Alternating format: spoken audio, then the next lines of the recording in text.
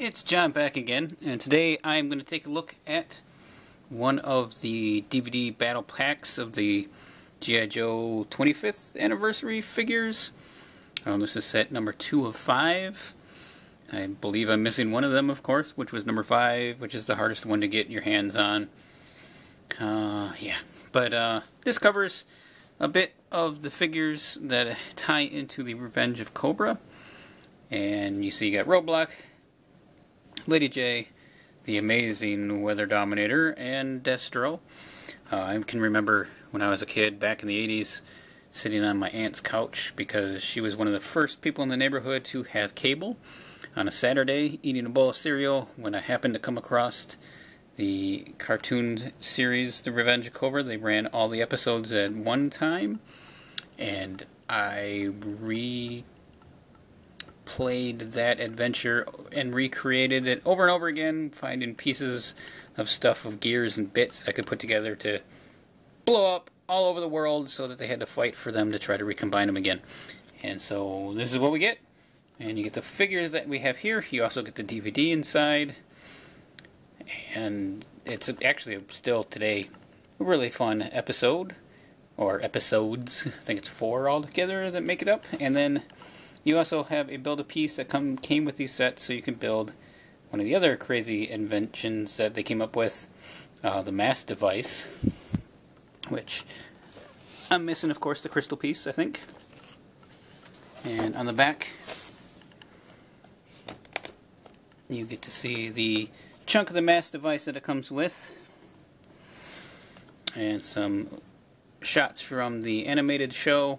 You got your Lady J, your Destro, your Roadblock, and then a little blurb about one of the other battle packs that you can pick up, and a completed look at the mass device and all the pieces that you need to build it, and a little blurb over here about the cartoon. So yeah, these 2008 seems to be the last couple episode themes. They had some really good stuff coming out in 2008.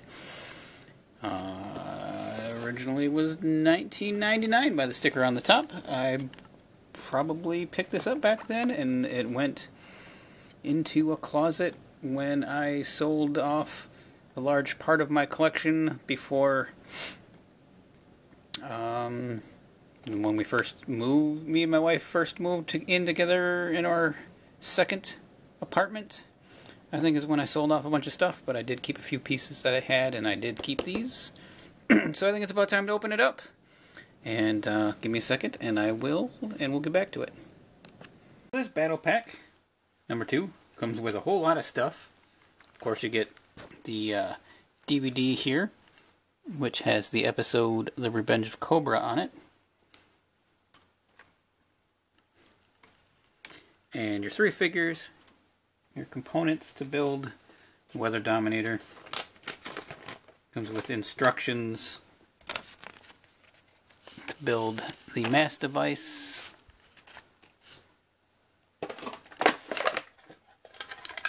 The mass device piece, we'll take a look at in a little bit.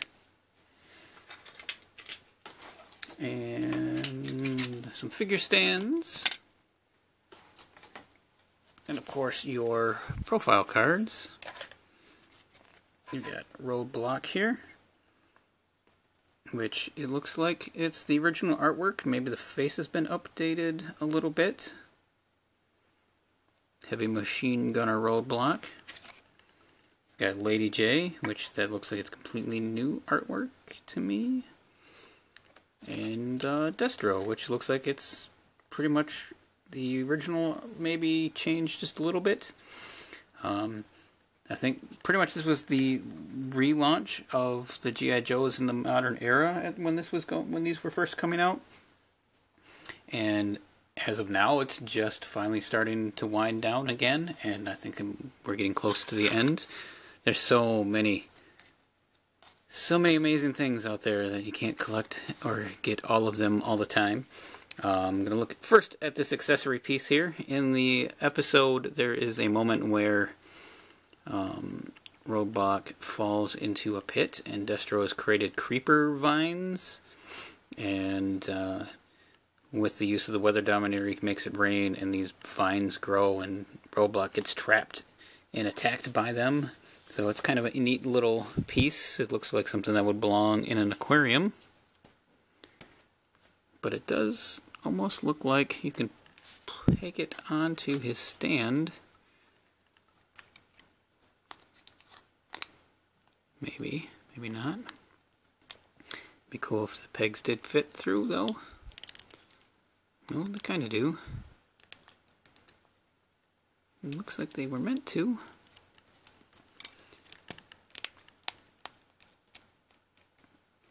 And you can tie your Roadblock up.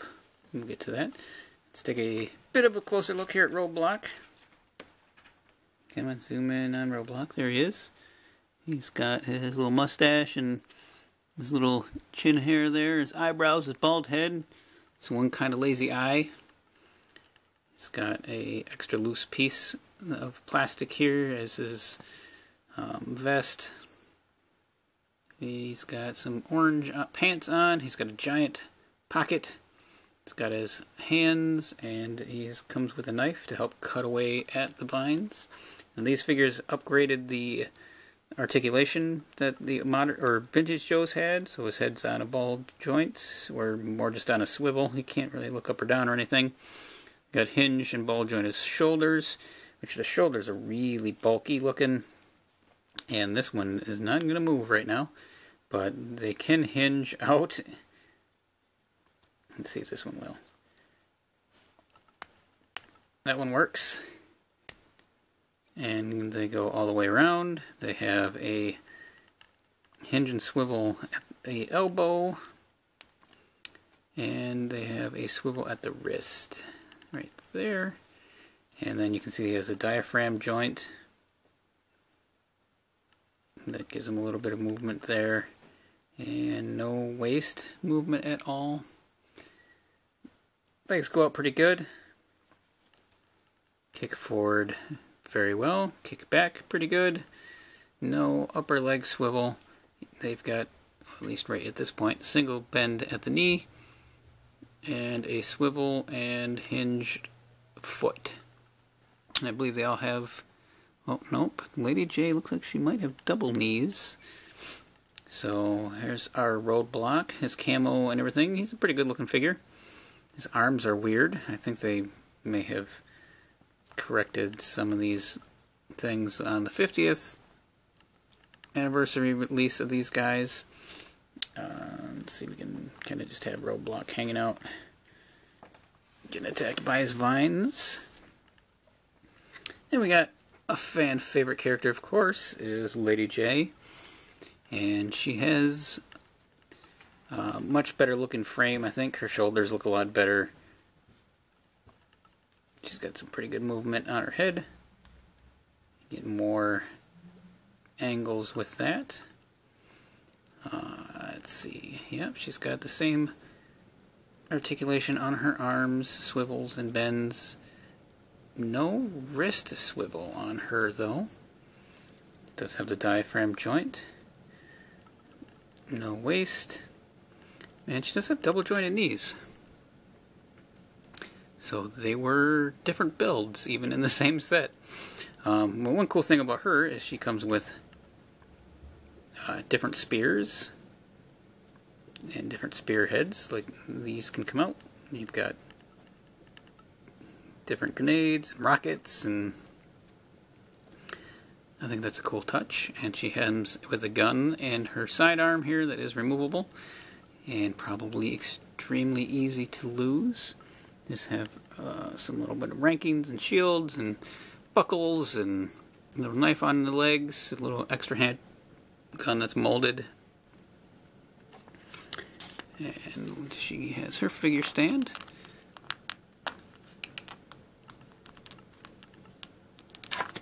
Oh, if she wants to peg in. Let's see. Get your heel in. There it is. We got a Lady J.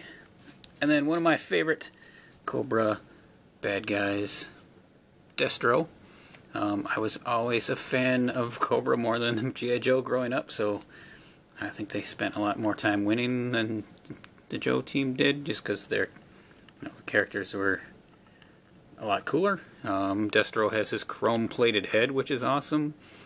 His collar, it's kind of weird the way they did it, because it's his exposed chest around this collar, but when you turn it this side, you can see that the collar sticks out farther than his body, so it doesn't make sense that that is his chest right there. It's a little weird. It's a strange choice that they made.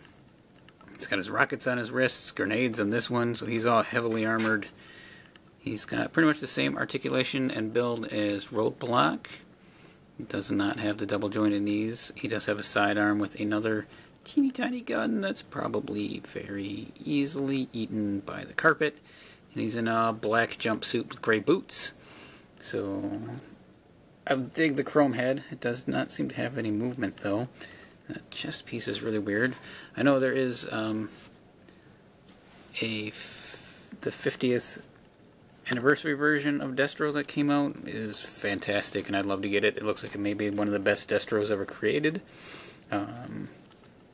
These were very early in the new modern figures, so they have been updated and changed and improved on since this set came out. But one of the coolest things is, of course, the Weather Dominator. There is the control panel for it. You can have your figures hold it. There's all sorts of like little button controls, and it swivels, and it comes with this little base it sits on, and then all the pieces from the show that would explode off that had to get picked up. Was this the one that was... I'm trying to remember. I haven't watched it in a long time. I think this is one that was in the temple that they had to go get. No, this was in the temple. This was up in the ice. Where was this one at? I don't remember. That's so bad. Was this the one that was in the jungle? But they all pieced together just like they would if you could get it all in. Once you collected all your pieces from your battle, they go all back together, and then you have a full scale Weather Dominator, and it's pretty cool. This is something I really wish I would have had when I was a kid. I was a huge G.I. Joe fan. It was probably my biggest toy collecting that I did as a kid. And then it also has your, is this the generator piece? Yep, for the mass device. I got a couple figure pegs here, and it's got some nice detailing on it. But if you do all the rest of the battle sets, you'll get the rest of the pieces to completely build this. And then it came with what it looks like is an advertisement. I'm going to come over here for a second, see if I can fold this thing out.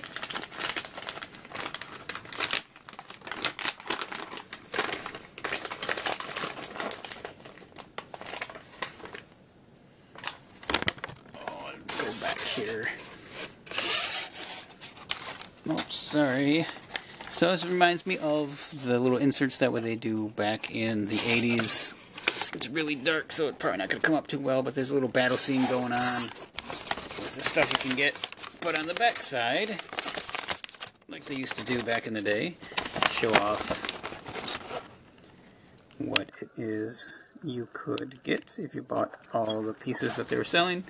You got the Armadillo tank and a Serpentor's air chariot, a modern Cobra Hiss tank, which was always, of course, one of my favorite vehicles growing up as a kid. A flight pod and ram cycle, a vamp. You got a few extra figures that you could get, like Wild Bill, Snake Eyes, Duke, Hawk, Cobra Commander, of course, Cobra Viper, Cobra Bats, Python Officers, 12-inch G.I. Joes. Shows off the other battle packs you can get. You can get the Mass Device episode, Revenge of Cobra episode, and then they had, of course, the 2-pack comics with Red Star Duke and Shipwreck and Copperhead. And I think I had almost all of these things, and they were still all in their packages, and when we moved I sold most all of them off, which now I wish I still have them to add to my toy room. But who knows, maybe I'll end up picking them up again, or at least loose some of the pieces. But But that's a fun relaunch of one of my favorite toy lines as a kid, and they did a good job of keeping it going even up through till today. And G.I. Joe still is a fun line to play with and collect. So hopefully, who knows what the future will bring for G.I. Joe. But that's pretty much all I got on this. I may pass that DVD on to a young friend of mine who may enjoy the cartoon, since I already have the entire set. And yeah, these are cool. I really wish the 5th box wasn't so hard to find so I could finish the mass device, but it is what it is. So thanks for watching, guys, and I'll see you around. Oh, I do have a question for those of you that have been collecting the modern G.I. Joes. What do you think is your favorite version of Zartan? Because Zartan's my absolute favorite figure probably in the entire G.I. Joe run, and I'm looking to get the best version of the modern one. So let me know down below which is the best. Is it... I don't even know if they did a 50th anniversary version of Zartan or not. Of course, I don't think anything can ever compare with the original because the whole color changing plastic, I don't think they ever redid that. But anyway, thanks for watching, and I'll quit rambling on here, and I'll see you around. Bye.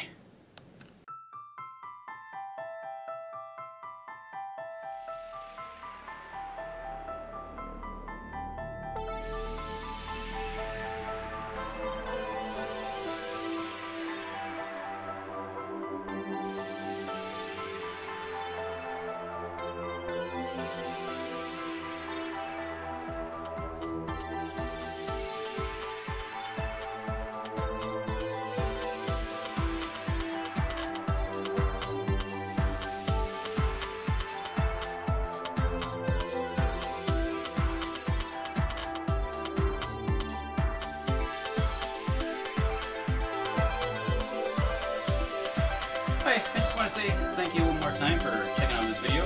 And if you're interested in seeing any more, you can click either one of the links that will be over here. And if you'd like to subscribe to my channel, there will be a button down below. Do that as well. And again, thank you.